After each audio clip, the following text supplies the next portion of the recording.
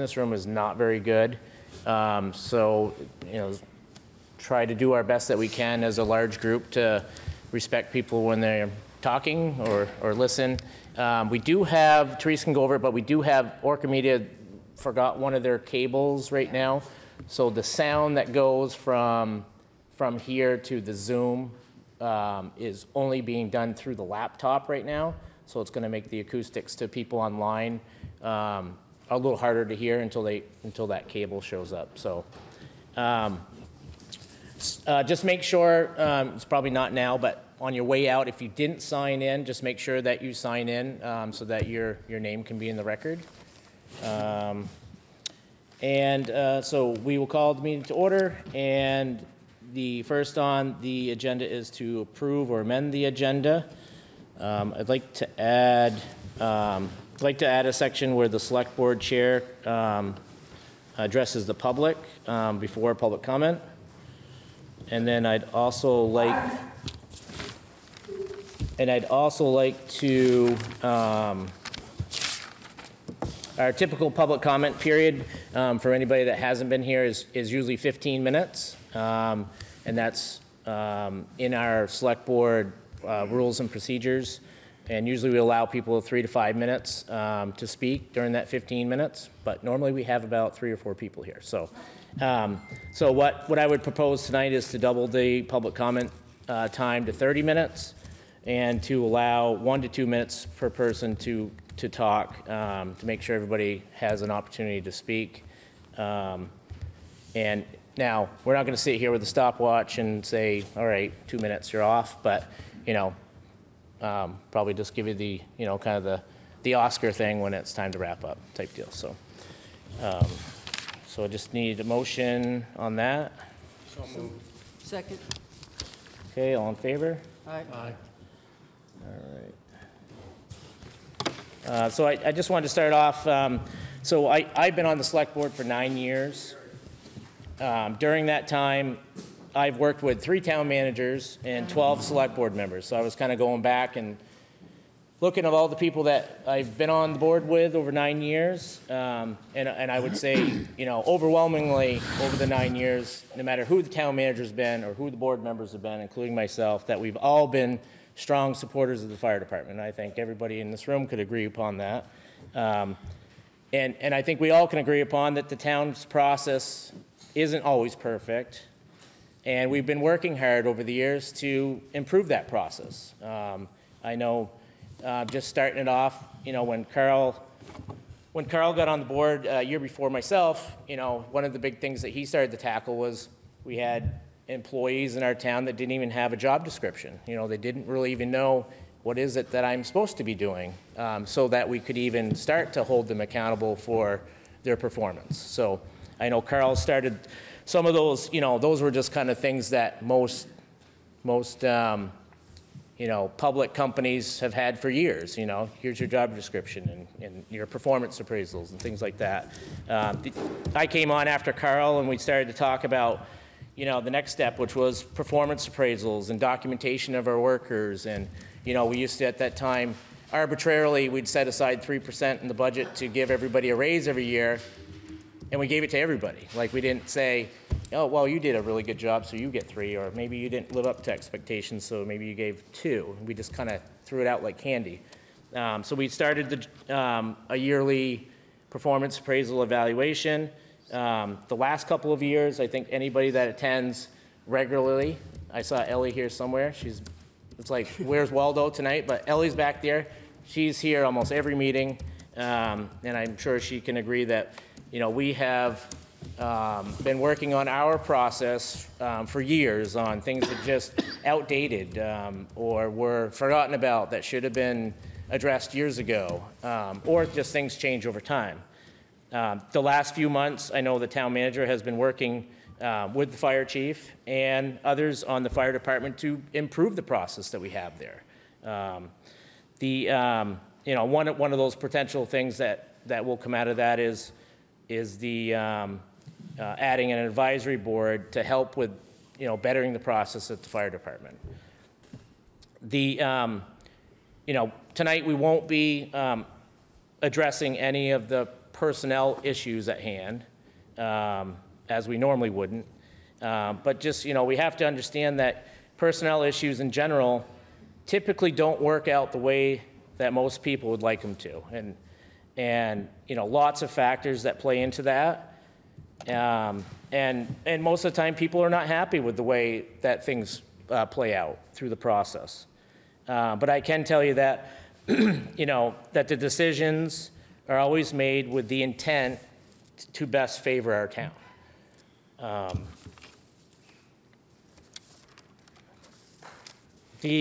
A few things I just wanted to address that's been going around for the past week. And it's tough because people want answers, and this is our first meeting that we've had.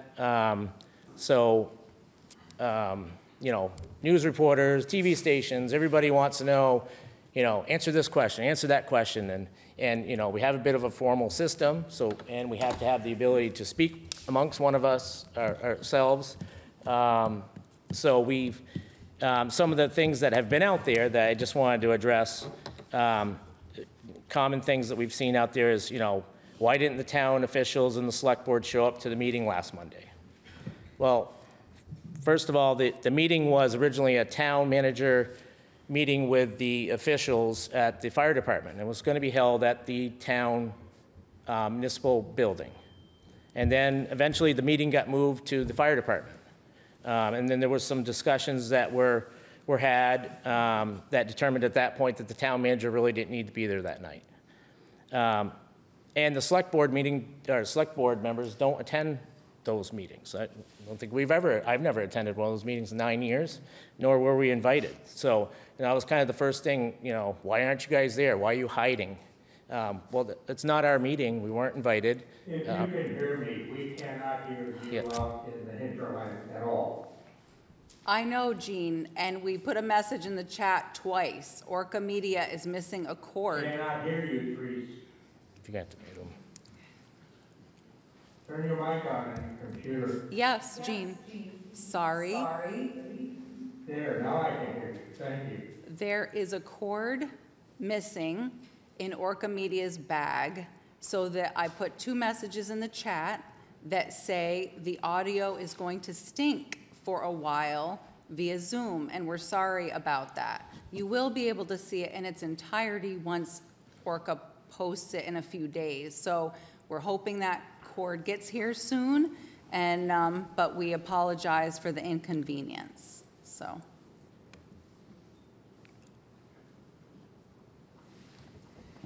Okay. Sorry.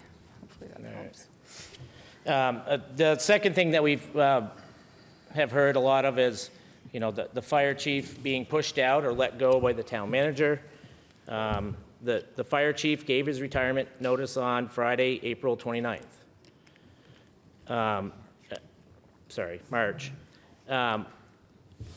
Why won't, another one was, why won't the town address the personnel issues or talk about the process at the firehouse? That, I'm sure you've seen it on Facebook and everything else. That was a big one. We've had lots of questions and emails in regards to that. This is our first meeting. This is our first meeting since those events. We don't talk about personnel detailed information. But I will tell you that, and again, the 3 town managers and 12 select board members over the past 9 years that I've been here, is that the practice of the town is to allow, the practice of the town in that time has been to allow the fire department to hire their own. So it's not a select board, it has not been a select board function to do that. I'm told that I couldn't You're going to have to discriminate. wait Yes. until the public comment period. Yeah, sugarcoat it, buddy. Another thing that has come up is decisions being made behind closed doors and deep-rooted corruption. We've seen that on many posts and many comments. Just to clarify those, the select board members are allowed to meet as long as it's not a quorum. No decisions are being made behind closed doors. This has been a common practice and doesn't violate open meeting laws. The town manager had, or the town manager had to appoint a new fire chief per state statute, as the current one had abruptly retired. The town manager has the... Keep looking at me, Chris, don't. I'm, Yeah, you are. There's a okay, whole group sir. here. Two-way street, buddy. That's all I'm saying. I'm not trying to get mad. I'm just telling you. My eyes have been focusing across. Yeah, I can tell. Okay. The town manager has the right and has exercised it. I don't even know what to say about the deep-rooted corruption. I really don't. I think first you have to kind of look the definition up in Webster's dictionary to say it's dishonest or fraudulent conduct by those in power involving bribery. I'll leave it at that. This board and the town manager has been probably the most transparent administration that our town has had. Again, I not want to point out Ellie. Ellie's here at all of them. We are very transparent. We don't hide things. It's out in the open. We make everything available to people. We post the meeting minutes. We post the not just the meeting minutes, but the packet that we discuss is all out there as public. The next thing I wanted to address is there's messages that I sent to Derek. Now, Derek and I talk via Messenger daily. It's been months. We talk every day, just like I'm sure all of you here talk with your friends. You talk things on Messenger, whatever it is, common things that are going on. Derek often will reach out to me with help in regards to something he's bidding. Most recently, we talked about he was bidding some storage units. Hey, do you think you can help me out with some quantities? Or they've asked for some surveying with some GPS equipment. Could you help me out with that? Or do you know somebody that does that? Those are the type of the comments that, were comments that we have back and forth with each other. My discussions with him have had no privileged information tied to them. All this information is well known from the public Facebook posts, talk around the community, and knowing the process as a manager for 18 years and dealing with similar personnel situations. The last one I just kind of wanted to throw in here just because it just maybe give us a little humility, is that the select board's likely to cancel the select board meeting tonight due to the eclipse, and that way they can hide and not face anybody in the community. So that one was kind of funny. So that's all I have to say. The public comment, I just wanted to make sure for anybody that that normally doesn't attend the meetings, just kind of how the process goes for public comment.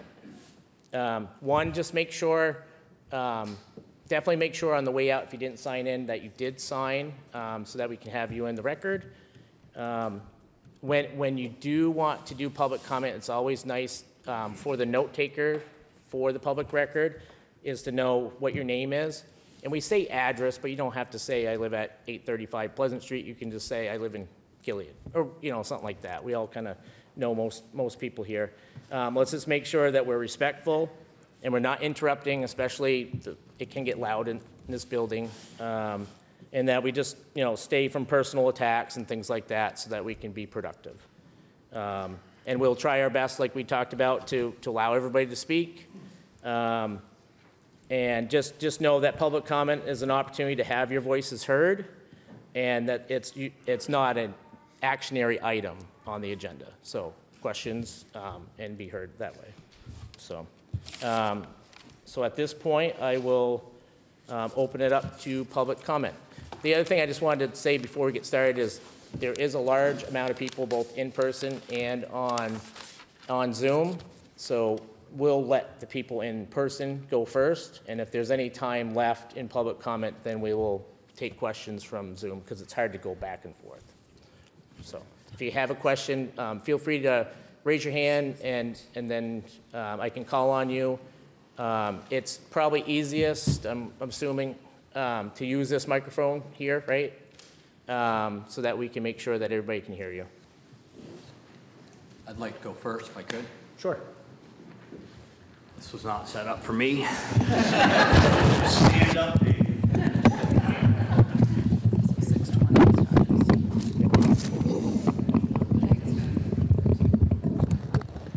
So obviously I don't come in here with a 5-page written form. I'm trying to speak this from my heart. Another thing, I loved the little speech. There was a lot of good points in there. I don't want any hate tonight. This isn't about hate. That's got to make that clear. 4 of these board members knew nothing about this because I was sworn to secrecy because it's an employee issue. I keep getting told, well, it's my fault because I don't have a fire department employee policy. Yet the person that was reprimanded 6 times in the letter to him, it was said that he violated the Bethel employee conduct policy. So it's been this double talk constantly. I've tried to diffuse the whole situation, and all I simply tried to say from the beginning is this is a bad egg. I got a question for you. Have any of you ever been in a structure fire? A fully involved house? And had somebody beside your side going in? You got to trust that person. Every firefighter and every person in here, it's a trust. This person we're talking about, we can't trust him. But none of that matters because it's all employee rules, employee laws. That's the way the world is going. I trusted everybody. I didn't get what I wanted. I get that. But you also threw the whole department under the bus. I'm not looking at you 4 because you knew nothing. So when I look up, Chris, you knew all about it. I'm sworn to secrecy with Treese, but you're saying, I love how you tied my son in there like your best buddies, but you also threw me under the bus to him. You said stuff in there that nobody even knew about except for Treese. And so the double talk really gets me going here. I'm trying to be nice. I'm not going to get dirty. And when I'm done talking tonight, I'm out the door. Because what's going to happen here, whether you guys all know it or not, this is just going to ramble on, go away, and be done. That's the way the town politics are going to go. Things have moved on. I'm not there. We got a new chief. Gary will do a great job. But it is the first time in the fire department's history that the members have not been allowed to vote on the chief or the assistant chief. The first time in Bethel history, okay? And I'm not saying Treese made the wrong mistake. I'm just saying I don't understand it and I never will, but that's the way the department's going. Another thing that cropped up recently, I don't know if you guys have seen, Richmond Fire went through this. Putney Fire right now no longer has a fire department. The chief got done and everybody went behind him.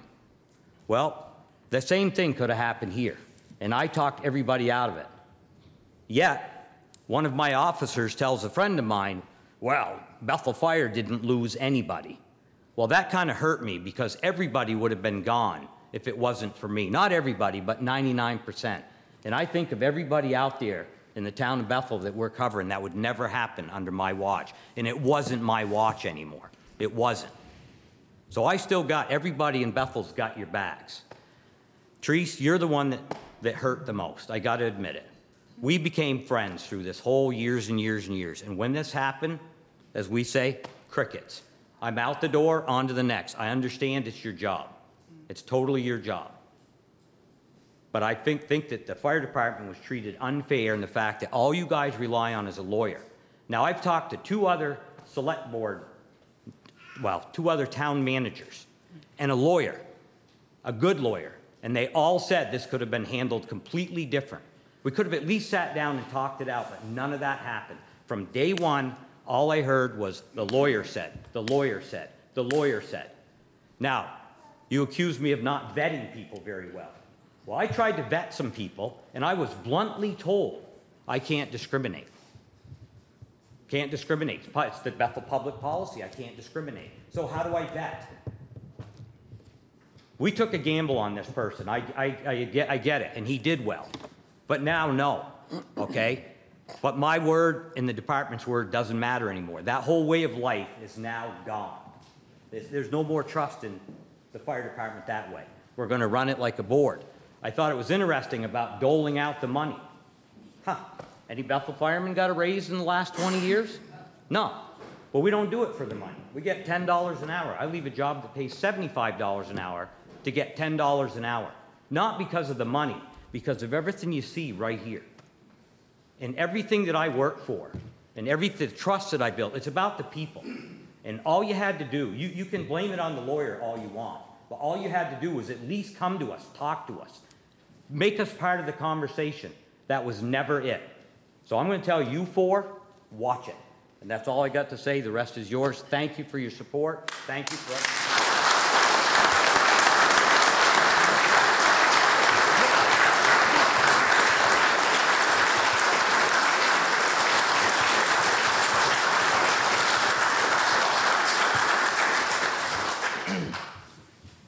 All right. Any further public comment?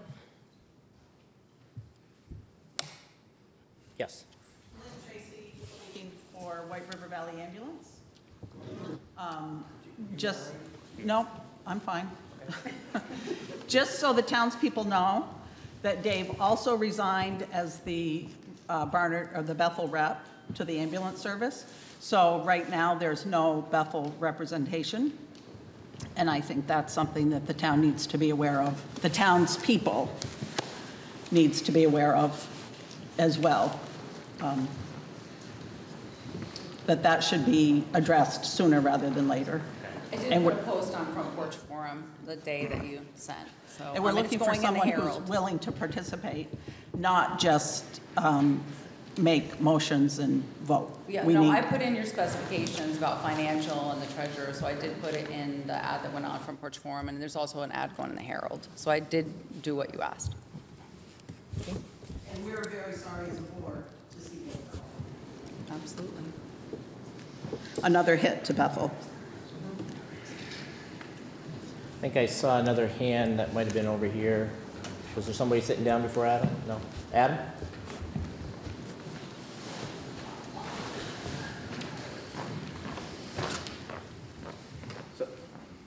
My name's Adam Stearns. I'm from, live up on the Christian Hillway. I'm here in support of Dave. I have my own interpretation from what I've heard from posts and stuff that has happened. As somebody that grew up in a firehouse, I believe that a chief holds ultimately the highest responsibility of just about anybody out there. They're responsible for not only the people that show up at these structure fires, keeping their safety. They're responsible for trying to save the building, making split-second decisions. They're responsible for saving the people that are in the building on top of all of that. Oftentimes, they're being woken up from a deep sleep and being asked to make these split-second decisions. That is a lot of weight to put on somebody. It doesn't seem like a lot to most, but if you put yourself in their situation, I'm going to give you a specific one that's home to me because it's something I lived when I was a kid. 5-year-old kid, structure fire happens. Everybody in the family gets out except for that 5-year-old kid. Fire department shows up. Where's the kid? House is burning. They have to make a decision. Can they go in? Is the house safe? Is it going to collapse on them? Where's the best route to get in? Where's the kid? They have to find him. They have to put their lives in danger to go save this child's life. And they have no idea where to look. In this particular instance, I can tell you the kid was hiding under the bed, and unfortunately, they didn't make it. That was my neighbor's house when I was about 10 years old. And they found him hiding under the bed. So not only is he responsible for the safety of them, he now has to carry on the weight of what has happened, the decisions he has made, what his team has been trained to do or didn't do in that time. That's a lot of weight.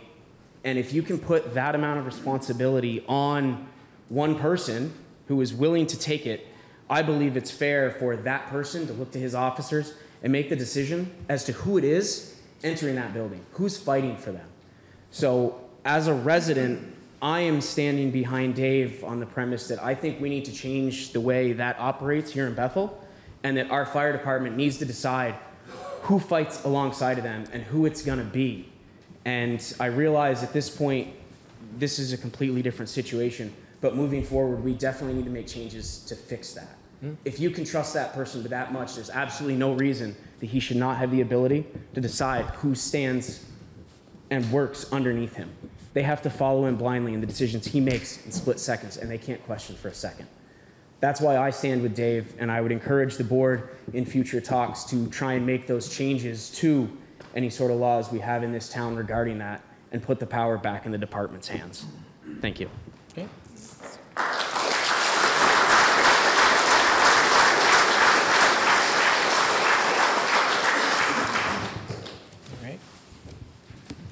Anybody else? Yes, sir. I'm friend with you. I was fire chief before. Spent 39 years on the 13 years on the ambulance force. And first month that I was chief, I had a similar situation. I went to the town manager and the select board, and he went to the select board, and we decided that I would handle the situation.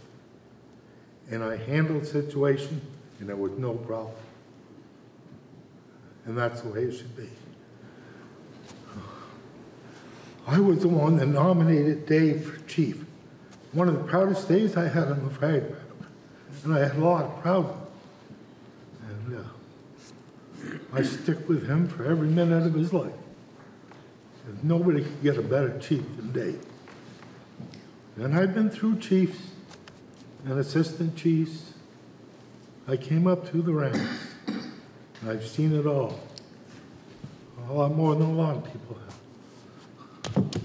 We fought good fires together. A lot of these guys saved me in accidents I had and wives. And I just appreciate when you're friends and bridge, you got people to count on. And you have to count on the board has to stick with the chief. And when the vetting goes on and the department talks about somebody, somebody gets brought up, everybody talks about it. That's a vetting process. Something happened. That's what happened to me. And I'm glad the board stuck behind me then.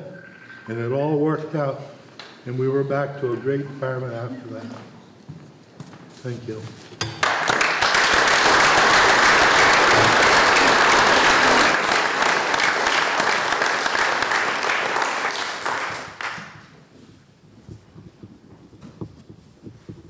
All right, anybody else? Yes, Brian. Brian, I just want to know, I want to ask a question. How do you four feel about not being included in the talks? Big silence, that's what I figured. Well, I'll speak. I think that as the process goes, that we could not be involved, because if it came to a head and someone had to make a decision, a legal decision with the town, we would be asked to make that decision.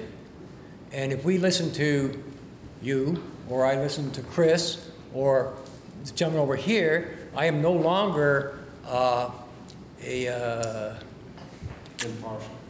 impartial judge. So I didn't want to hear anything. As a matter of fact, I shut the Facebook stuff off. I've had people that have mentioned things to me, but I tried to let that, I don't want to know. I didn't want to know. Because I want to be able to be what I needed to be by being a selectman.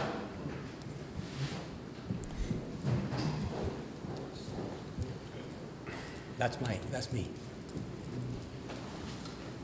Yes, sir. I'm John Davis from Dart Hill. Does the town have a plan if the rest of these firefighters walk out because you don't stand behind Dave? I'm sorry, could you just repeat that again? Do you have a plan if the rest of the firefighters decide to leave?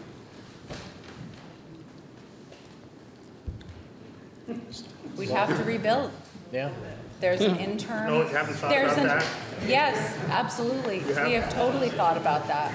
And we don't think that it will, we're hoping it doesn't come to that, at least I'm personally not.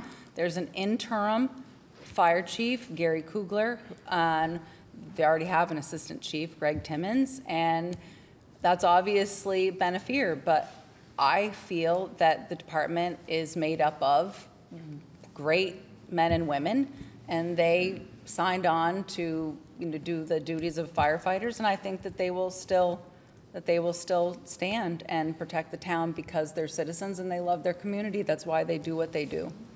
So it would be horrible and very unfortunate, but yes, I certainly have thought about it. Yes, absolutely.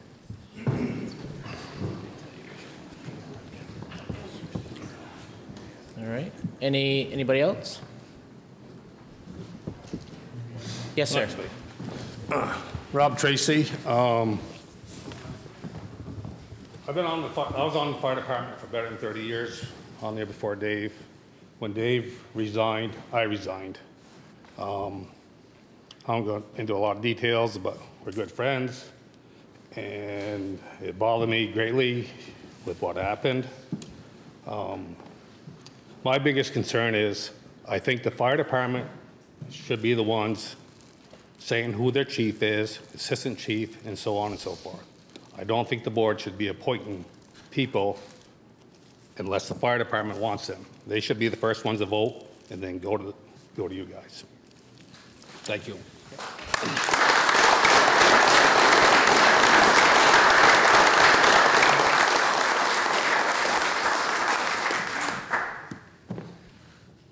Hi, my name's Derek Aldrighetti. Dave's son, I'm sure as many of you know. So I didn't really know a lot about this whole situation when it started. Dad didn't even say anything to me. I mean, I kind of knew from hearsay and talks. And then when the whole thing blew up on that Friday evening, I kind of was messaging Chris, since he mentioned me. I'll mention him. We talk. He was right. We talk all the time. You know, we kind of became close during the flood because we were working together a lot, and same with the town manager. But it kind of took a turn when I realized that he knew more information than he should have. And Dave said it the best. You know, Dave, you're 100% right. You know, you guys are supposed to be the deciding factor when the stuff hits the fan. And I just don't understand how you knew where all this information came from. It only came from one place. And I get it, there's backdoor politics wherever you go. We all know how it works.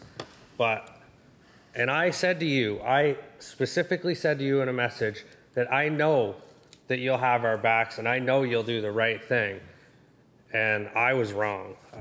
You didn't, you know, and you shouldn't have known. You shouldn't have known all this stuff that was going on, because you were the one that were supposed to make this decision whether this individual goes or stays. You know, and that only came from one place, and we know where that came from. And everybody in this room knows now where it came from. So, you guys should just be aware of what's going on behind closed doors. It's disappointing that it came down to this. I mean, I've watched my dad be on the fire department for nearly my whole life. And the shit that all these guys see day in and day out would make you curl up in a ball and go cry in the corner and have nightmares. And it just feels like you guys are more worried about some lawsuit that is, you know, it's not going to happen. If it does, that's going to fall on dead ears. And it's just disappointing that it had to, you guys it didn't need to come to this. There was no need for it. It's not just this issue, but it's issues within the system too that need to be fixed. So, thank you guys. Thank you.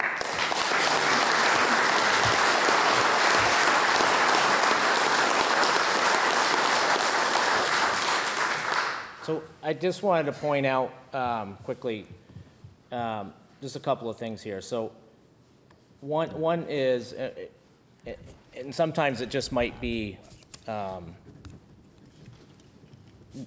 maybe thinking that the town and the select board sometimes are the same thing, but the select board in this process didn't have anything to do with the personnel issue. So there's been a lot of comments about we should have backed the chief, and you know, we should have went with what the chief said. The select board is not part of that process unless it becomes, so let's say a person got terminated and they appealed their process. Then that's when the select board would hear the appeal process. So we have never weighed into this personnel issue. Now, just like all of us here, or some of us more than others, is a lot of this information in regards to this event was out there for everybody to know. And so it wasn't, you know, as well as Dave tried to distance himself from the information that's pouring out there publicly, you still hear it. It's kind of like being a jury in a, going to, you're going to be on a jury and you kind of know who the person is, and the information because it's been out there. It's kind of one of those things that you hear it even though you don't want to. And it doesn't mean that some of us are more in the know than others, but I can tell you that the board was not a part of the process of any of the personnel issues. And I will also tell you that the board is not a part or has been a part of the fire chief leaving or the fire chief or who might be the next fire chief or any of that. That has not come before the board. And I will also state that at no time in this process, and I even reached out to the fire chief twice, at no point in this process did the fire chief come to the board and say, listen, hey, I got an issue with this. Like, can we sit down and talk about this, right? We didn't have that opportunity. Tonight's the first opportunity that we could have talked about that. It didn't happen. No, anybody can talk to the board members. I'm the one that's in charge of the agenda that we put on. Everybody, and especially people that are in the know, like people that are department heads, if you're wastewater or public works or fire department, or back when we had a constable, don't have a constable anymore, but those public heads know the process that you can come to us, right? And you, now we might say, right, but you can come and gripe and say, hey, I didn't really like this process, or hold on, or how I'll save time for people, but we didn't get that opportunity. Now, all we got was, especially me, was slandering in the public eye. I mean, nonstop slander. That's all it's been for a week, is slander and slander. Well, I haven't heard any of that, Chris. But the bottom line is... You can't interrupt.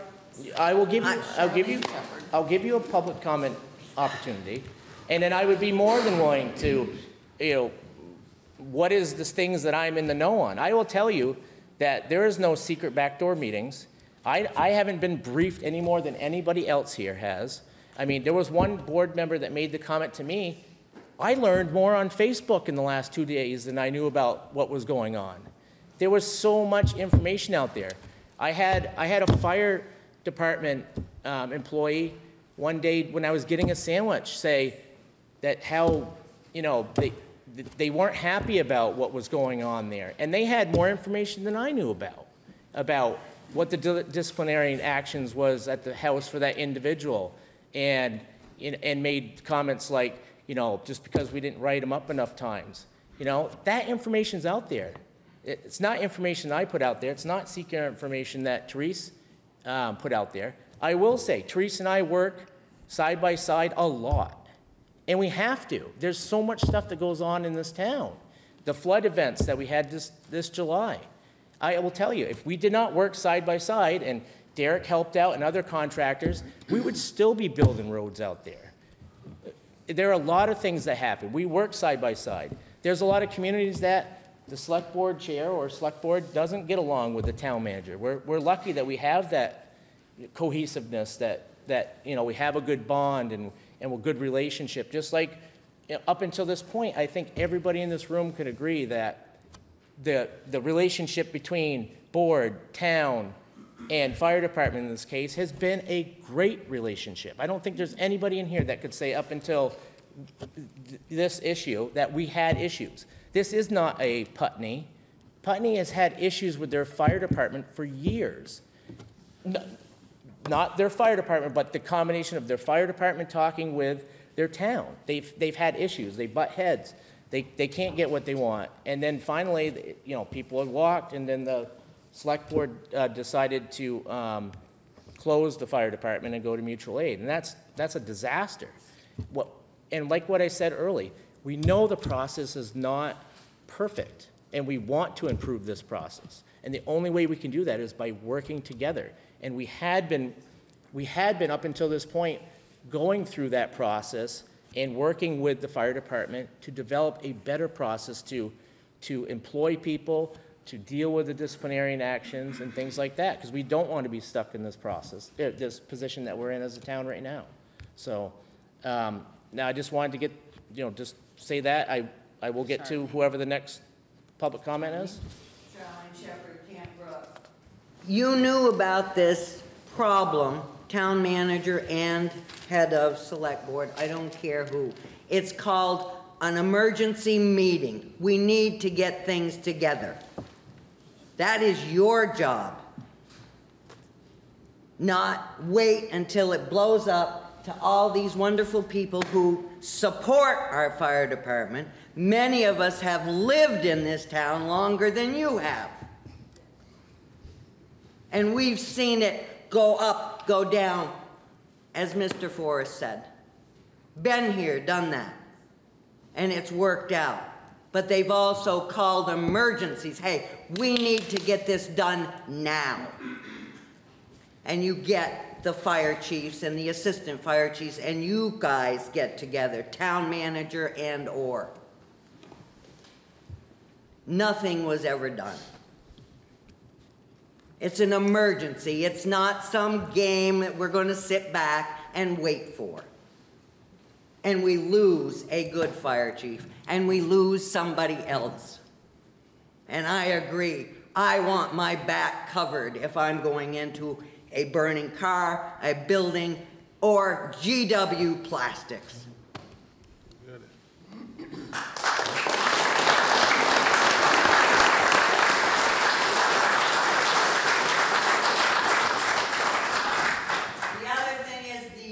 Of experience that you can't get back with our younger guys until they get, excuse me, age.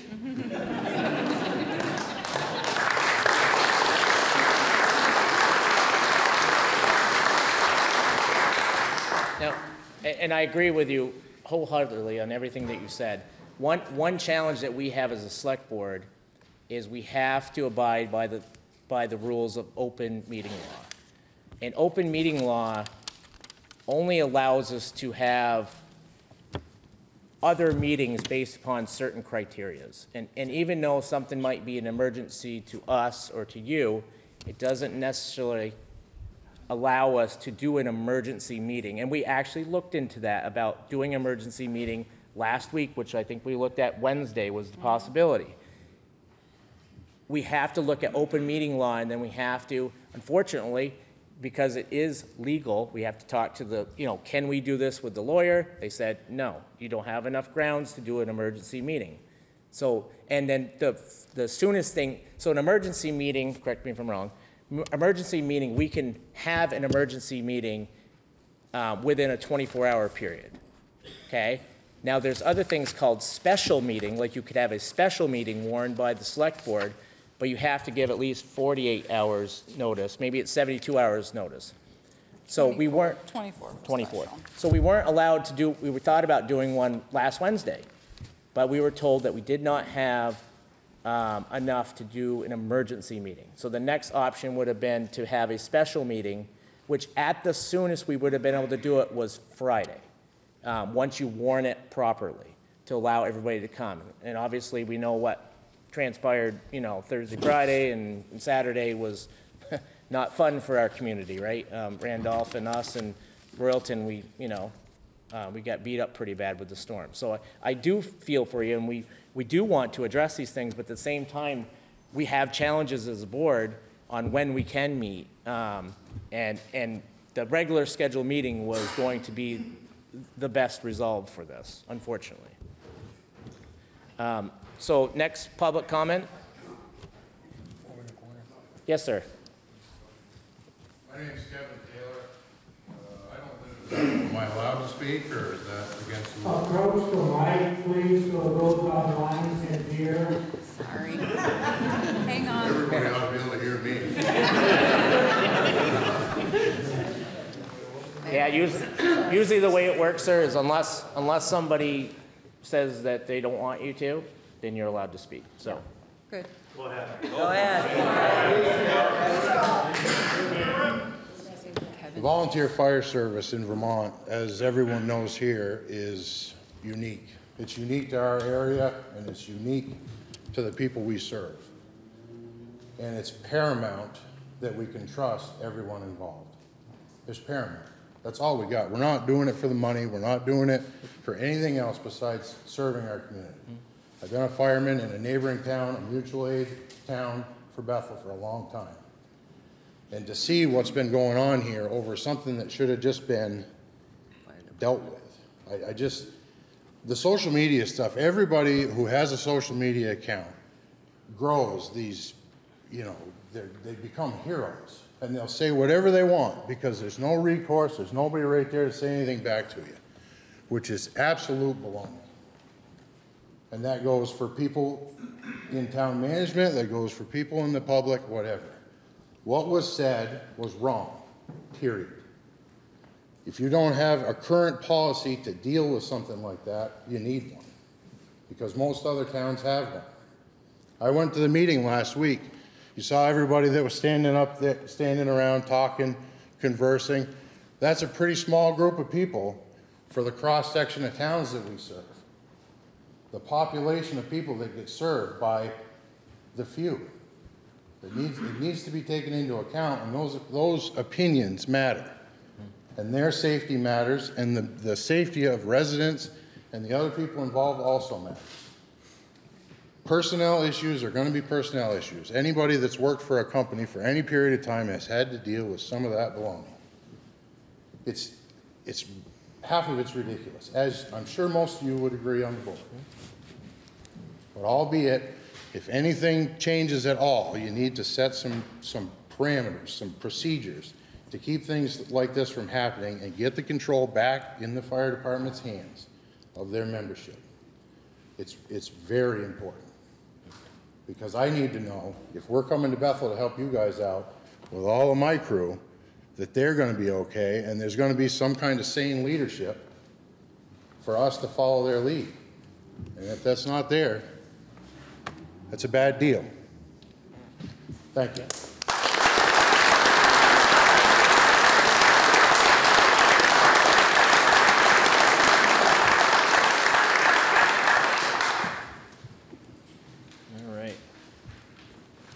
Anybody else? Yes, sir. Charles Pizzo, Cushing Drive. I think I heard a couple things that have interested me before, you know, my getting here. I'm new to Bethel. I'm sorry, there was someone yelling on Zoom. Sorry. Let me mute him. Sorry. Hi, so I'm new to Bethel. I've only Yeah. been here about a year. I have experience where you are. I've been a select board member and a chair. I've heard a couple things. I heard you refer to someone as an employee.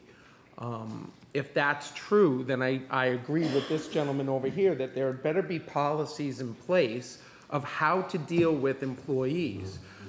I also think if they're employees, there's a process to go through that has to be outside the fire department, but that's not the case. The volunteer fire department is managed by firefighters and the fire chief and the officers on board who are doing that. Let them do their job, or put the things in place where you can do your job to protect vulnerable populations.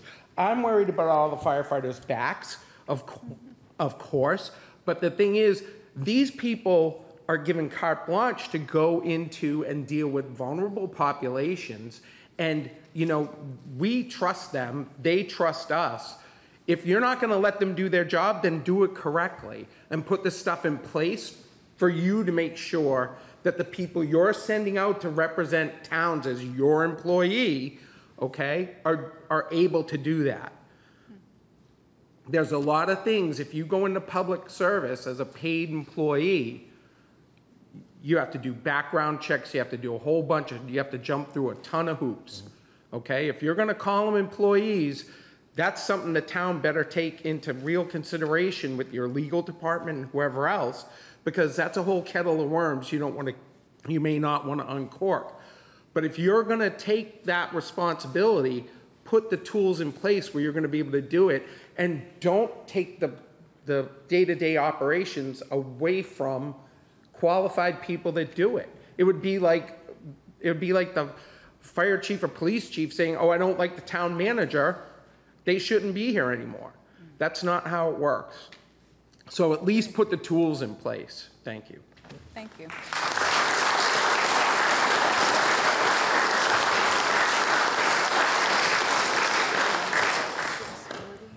All right.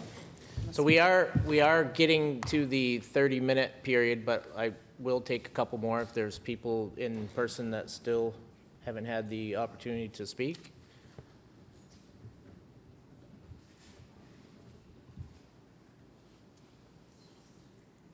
Okay. So seeing none, we will close public comment period.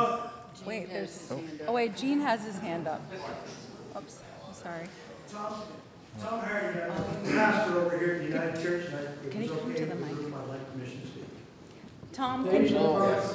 Tom, please come. I tried saying that. I'm not a citizen of Bethel, but I've been working with this department since it was in this building, and I'm the pastor over at the United Church, and if it's okay with the group, I'd like to speak.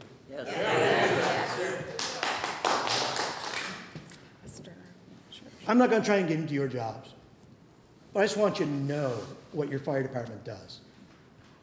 I want you to know the type of things they see every day. I was the medical examiner in this area.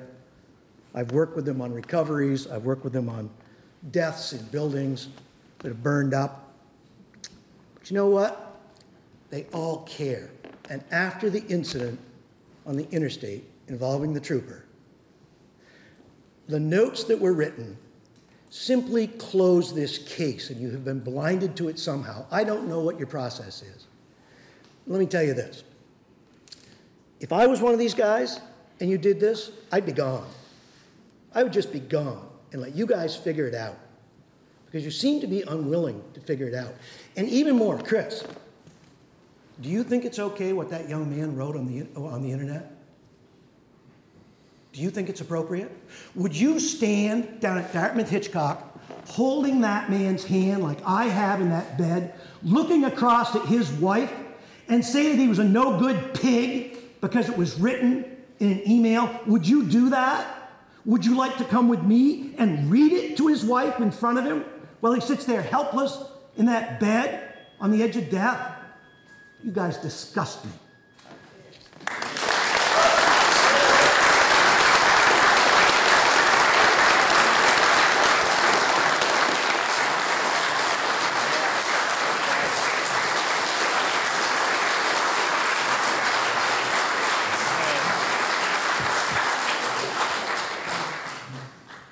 So we are officially closing public comment period now. Oh, hang on, Gene. Just hang on, Gene. We're trying to get everyone in public that came to speak first. Sorry. Do you want to talk to Gene now? Or you want to wait? No, we're over it. Let them all out.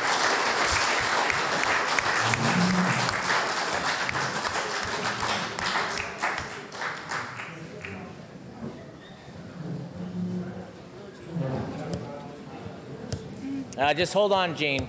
Yeah. Okay, that's fine. Don't worry about it. Finally made it down the interstate? Yeah, because of that, right? Eclipse.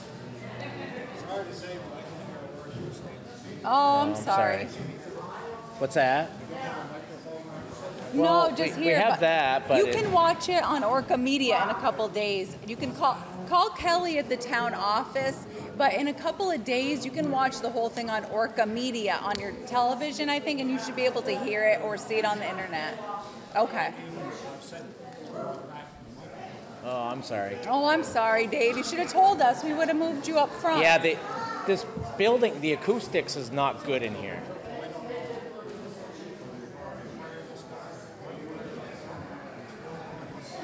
Well, as far as the personnel issue itself, we didn't make any comment on that. We can't. Whatever's happened has happened. Yeah. Well, it's, the process is taken through, but Well, that's what we have now. So that's what we've got now. Yeah. Well, we'll see. Hopefully not. But, all right. So you want to hear Gene? Well, we appreciate you coming. Thanks, Dave. We appreciate it. All right, you want to talk to Gene Well, now? I need to get the... Let it die down here a little bit. No.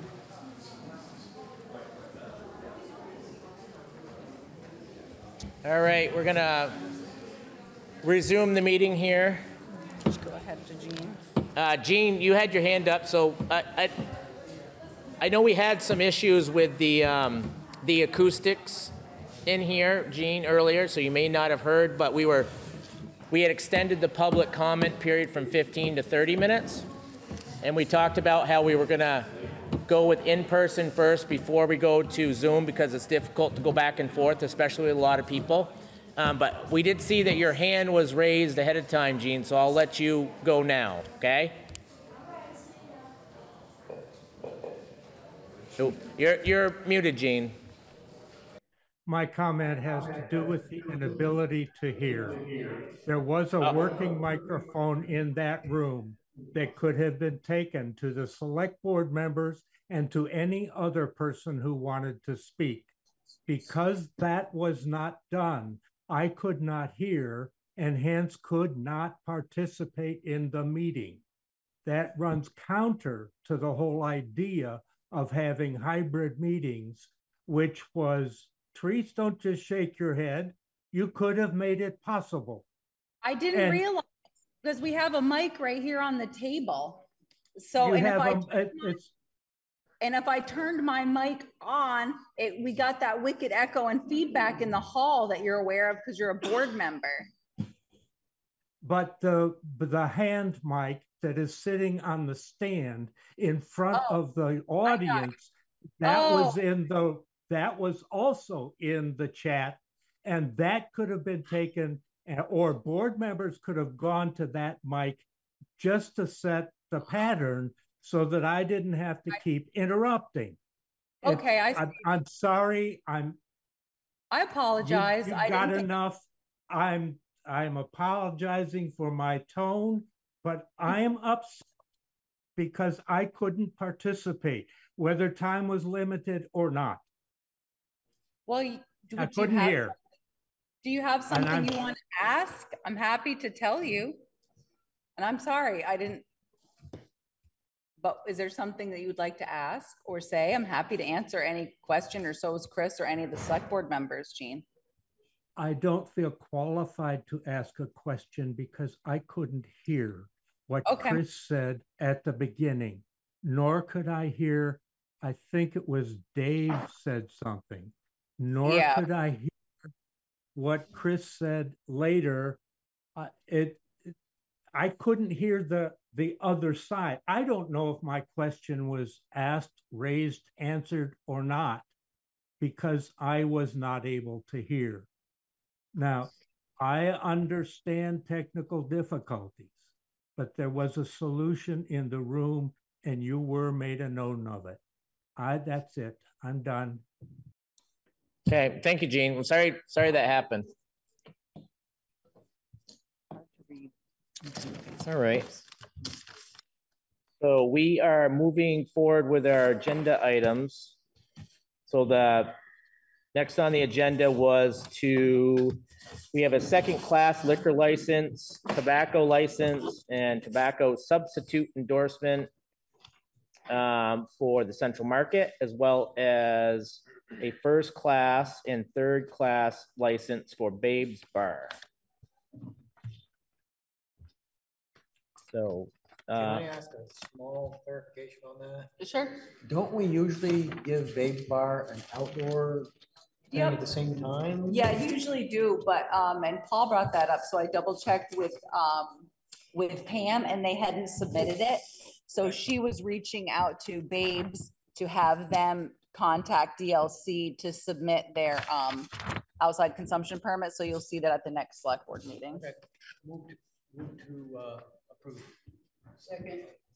Okay, all in favor? Aye. Okay, ayes have it. And we have the White River Valley Ambulances request to hold a coin drop on July 6th from 7:30 a.m. to 1 p.m. So moved. Okay, this needs a signature. Okay, all in favor? So that was Denise and Dave. Sorry, I'm also taking the minutes, so. Denise, Dave, all right, sorry.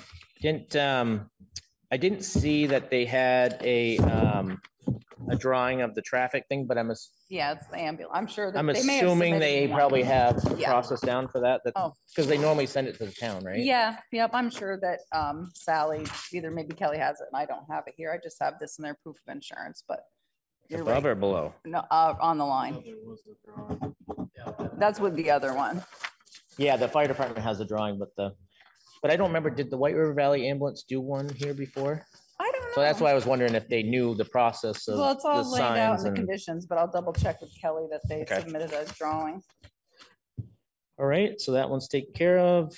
And we have the Bethel Fire Department's request to hold coin drops on May 25th and also on August 31st from 9 to 1. Okay. All in favor? Aye. All right. I'm assuming we still have a nice little calendar of all the coin Yeah, drops. yeah, Kelly, I double checked with Make her sure we're not because, doubling any of these. because the select board, or the fire department wanted 2, so I made sure that they were, that because the ambulance has 1, the fire department has 2, the historical society, so yeah, I double checked with Kelly before you approved any that we had them. Okay. Committee, the library. Yeah, that's right. And then we have the Planning Commission's request to appoint Alan Greensburg to the Planning Commission for a 3-year term. So you have your memo in there from Eric Webb, who's the new Planning Commission chair. And he'd been to a meeting and he submitted a very nice letter to them, and he has followed the Conservation Planning Commissions, and he's a retired teacher and has experience, so they were happy to have him on board. Okay. Any discussion from the board on that? If not, just need a motion to approve. Second. Okay, all in favor? Aye. And we had talked about our select board goals over the last 2 meetings. Last time we kind of dug in a little bit on more of the particulars of what kind of each of us or some of us would like to see those goals be. And Therese had compiled the 4, I guess. Yep. Which was update the traffic and trash ordinances that Denise kind of brought up. I had talked about the gravel roads maintenance and inventory and maybe long-term planning of those roads. Paul had talked about the human services advisory process and the emergency shelter container. And Jordan had talked about energy audit results review. Does that sound accurate? Yeah. Did you have anything, Dave, that you wanted to add to any of that? Or you? Because he's gonna try to do the state education. Oh, that's right. On something else. Yeah. Okay. I think that we have an additional goal to try to figure out how to deal with the situation. And I think we need to make it a priority to try to,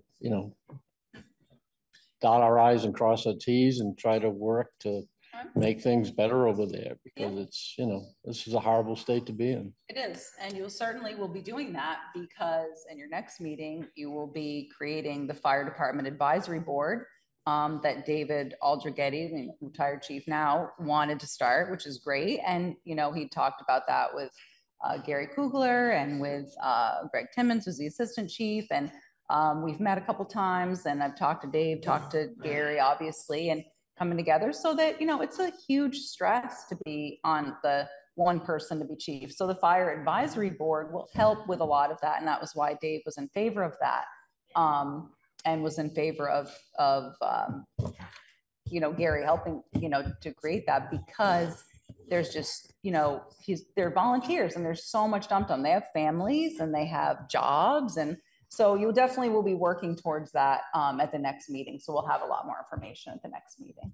So do we want to add it as a goal, or do we want to use it as or keep it on as an agenda item until it's completed type deal. So it's more in front of us. I think it's above the goal. I don't think Yeah. it's just a goal. I think it's a project that Yeah. needs to be done. So we want to Exactly, just, and he'll be on the we'll keep agenda that next on the week. agenda and push that through here over the next few boards. Yep. Right. Okay. So we'll keep that on as a revolving board agenda item. Yep.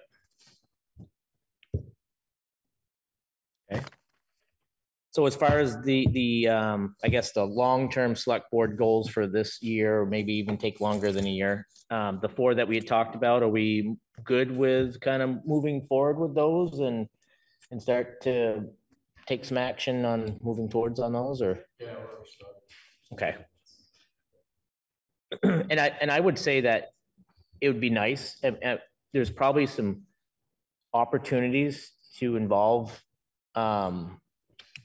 our citizens and maybe helping us on some of these, like, I mean, the gravel roads thing is, I mean, there's just so many roads, 68 miles worth of roads to do. And so anybody that, you know, might have an interest in wanting to do something with gravel roads, or, you know, it could be, you know, working on traffic or trash ordinances. I'm sure there might be somebody that might be interested in that, Or or the Human Services Advisory Board. Paul might have somebody that currently works with them that might want to do that, or good. you know, Jordan, maybe there's somebody that, maybe somebody from the energy committee that may want to be a part of the that process. See the results. Okay. Okay. Yeah. Would it be something that we may want to like put out there publicly, like, you know, I think as each select board member starts working on it, like hear the goals and, or hear, you know, they're in the packet. But yeah, I think that once we're asking the public if anybody would like to help out with the following or something. I think see that if we get some once the buy-in. select board member's ready to pick that goal up, it would be a good time to do it then. So you want each one of us individually to come to you and? Well, yeah, we could, I'm Say it. happy to put out a front porch forum post or reach out to people on committees, whatever buddy wants. But yeah, just when we get there, just let me know and we. And maybe, I mean, we're talking about a year, but maybe we can take the time for whomever comes up with something, put it in the agenda to publicly. Oh, that's a great say, idea. okay, Yeah. I looked at 10 roads, 10 gravel roads, and this is what we're thinking about doing there, what, something, you know, I'm just picking things. Right. Paul says, okay, we got 2 things that we're just not gonna do anymore, or we're gonna broaden the scope, I don't know. Yeah. But as each person comes up with something, basically anything. Yeah, and how you're gonna tackle it. Share that. Yeah, absolutely. So I do we, think that's a good idea. so being that we meet twice a month, would it be better if maybe once a month that we, I could just put select board goals that we on them. will revisit this and we can update how, where we're at with those goals? Sure, so put them on once a month. Looking for, Dave? And that gives a little more incentive, initiative to keep working. Yep. Okay. When's the energy efficiency meeting? Well, let me see, should look at my calendar. They,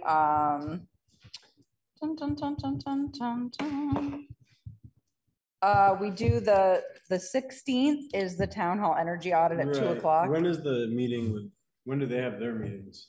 Oh, the energy committee? Yeah. I don't know. I'd have to look at the, I don't know. So we'll get the audit results and that first, because they're gonna come and do the energy audits. And then I don't know how long until we get a written write-up. So Right. once we do, I'll let you know, and then I can look at, see when the energy committee Maybe I meets. can go there and pull 1 or 2 people out of it. And Sure.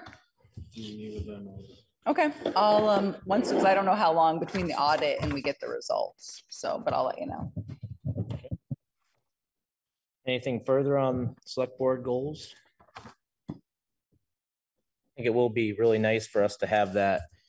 We could put that in the town report and, you know, we can show what they were and where we, Yeah. you know, maybe we might even be able to add a page or 2 to the town report of, you know, this is what we did or where Right. we're at with them, or. Sure, that's a good idea. Okay. And then last but not least, we have, Ryan was just gonna kind of update us on kind of how things are going since, Windsor County Sheriff's has been helping us out in town, as well as I think he said he wanted to pay $20,000 for the cruiser we had. So that was really nice of him. He had a check, I think, a big one. Ryan Palmer, Windsor County Sheriff. Can you hear me out there all right? Thank you. Is Gene gone? I think so. All right. So yeah, a couple things. I think we started, and geez, I can't remember off the top of my head. I forgot to write down, but December or January timeframe, January. right? January. And so we've had in total calls for service. I think we're in like the 230 range, but most of those were directed patrols and traffic stops. So 131 of those were traffic stops. But we have had some couple different serious cases. One of them involved some folks that were breaking into coming back to their mother's house, and it spurred a pretty in-depth investigation where we ended up seizing a gun and some methamphetamine in Berlin. And so that was pretty effective. Working with our local intelligence group, which is made up of all the different law enforcement in the area. We just had a meeting in Hartford. So there's some things on my radar that we're working on, and we're very aware of those issues. So we're pushing forward on that. But overall, it seems like it's been fairly smooth so far. Still working on making sure that we have staffing in the right timeframes and have people on, but try and be very responsive when folks call us and get out there and help out when you need us.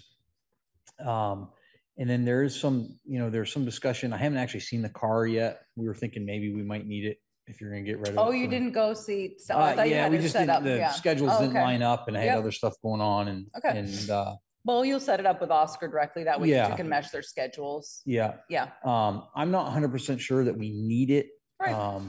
So if you guys want to put it out to bid or something like that, I don't really need it. Okay.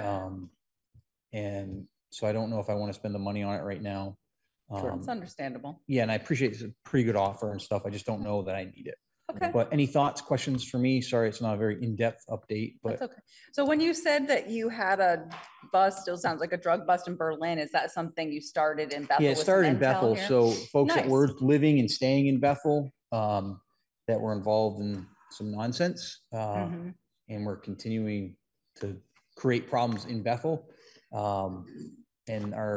but they had been moved out to a hotel in Berlin by the state, Mhm. and that's when we ended up catching up with them. But we seized a loaded firearm from 2 prohibited people, and we worked with our federal partners, Homeland Security Investigations, on that, and some state partners. Fish and Game was involved for a different reason, but we were able to get 1 gun off the street from some people that shouldn't have it, and 11, almost 12 grams of methamphetamine. So, Great. and they seem to have not really been back to Bethel since then. But we're continuing to work a couple other angles on different places in town, and we're certainly, those things are on our radar. And I had one comment and one question, but so I know one thing that is important for us, that we usually have a presence in the past, either if it was Trooper Feeney in the past or if it was a constable, is having that presence in and around the school. Not just traffic enforcement, but just having that, see the kids when they get out of school, or maybe once in a while see them go into school, because I think it's really important to make sure that we have that connection between the school, not just the school in town, but the kids and their interaction with law enforcement and things like that. And of course, kids are in the know, and and if they have a good relationship with you, then there's obviously information that you collect from that. And then the second piece was, so now that you've spent a period of hours in the community, is there anything that we have asked for a service above and beyond? Like, have you seen something that we didn't ask for that maybe we should be looking a little heavier at?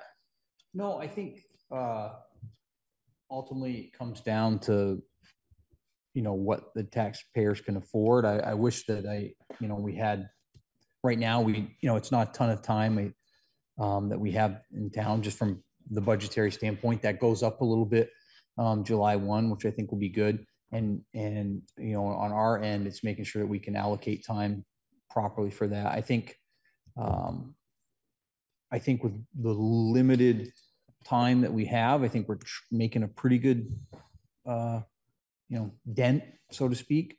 My thing is I'm selling full service police, full service law enforcement the best that we can. I think there is a considerable underbelly of some, you know, narcotics trade and all the nonsense that goes with that, and several places in town. And that's tough with the limited amount of hours to really put a legitimate effort that's going to make a dent. When we've, like I said, we've, you know, did a little bit in one of those cases, not a little bit, it was a pretty in-depth thing. But, you know, I think it just, hopefully we, you know, earn our keep and we're able to get someplace down the road where, you know, ultimately I think Bethel could use a 40-hour-a-week position, which is a lot of money to ask, you know. Trust me, I'm well aware of what my taxes are going to do down in Windsor. So that's a big ask, right? But, you know, was a couple issues at the town hall, and I think we've been able to respond to that in a timely manner, help the folks at the town hall feel safe. And so, no, I don't think that there's anything that I didn't expect. It's just we're trying to make the best we can out of it. Okay. Well, thank you. Thanks, guys. Thanks. All right. Town managers report. So I did hear back, as you know, that we appealed our CLA with the state. So Rick Benson obviously has been great about that.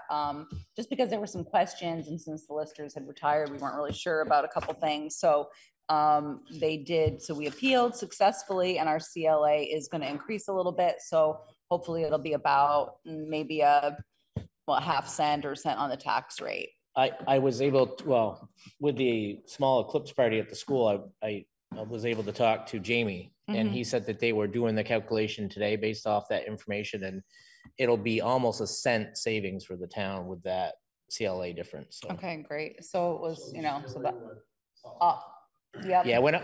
The CLA went up 0.5%. I think so. I don't have the numbers right in front of me, but yeah, so that was great. So we did get that news today. So that's something you'll sign off on next week. Apparently, once you appeal, so obviously we appealed, and then, but you have to accept the results. So that will be in 2 weeks. So Paul, it's with that CLA going up 0.5%, if nothing else changes, that'll help our tax rate go. We were about 2.5 cent increase, so it will probably bring it just under 2 cents. However, don't want to be the bearer of bad news. However, the yield still has not been set in the state. Oh, okay. So we're talking the school rate, the school tax rate. Yeah. Not the town tax. Yeah, the CLA will adjust both. You know, it'll adjust, but not. We'll see more significant difference at the school than we would at the town. Yeah, because that's part of their formula. But we're still at the school. They haven't set that yield yet. And I don't know. I don't think they have the comfort yet to promote the number that they had thrown out there. Yeah. So we'll have to see what happens there. So that just came in today, actually. So that was good news. So temporary construction easement deeds I sent to Pinello's and the Fairchilds because the Pinello Bridge project. And today I also sent them GMP deed modifications. I'm working directly with a GMP with our project engineer, the bridge engineer, as well as just reached out to someone at the Vermont VTrans about getting, apparently we need, because GMP is removing the poles, we need to have a different modified agreement with them. So I'm working with GMP so that we can get that modified agreement so that the whole plan is that the Pinello Bridge goes in this year. It's been a huge process. So that's done. There was an amendment to the phase 2 water project. Obviously that'll get started pretty soon. J.A. McDonald is hoping to start the culvert replacement on Camp Brook Road. You know, on the 22nd. Quite a little bump there now. I know, on the 22nd, but we're trying to put them in contact. I've been talking to Frank Severy at the town of Rochester because the town of Rochester wants them to do some work on their side. So we can sign their side, we sign our side, and we kind of work it out together. So we've been trying to communicate about that. And I put Frank in touch directly with Jay McDonald, Buddy Bancroft, their foreman. So as the whole meeting has been talked about, that sadly that Dave Aldrighetty retired on Friday, April 5th. So per state statute, as town manager, I have the right to appoint fire department officers. And so I did appoint Gary Kugler as interim fire chief. He had been unelected within the department, the assistant chief for many years. And he's working with assistant chief, Greg Timmons, and Greg will have full operational control of the department.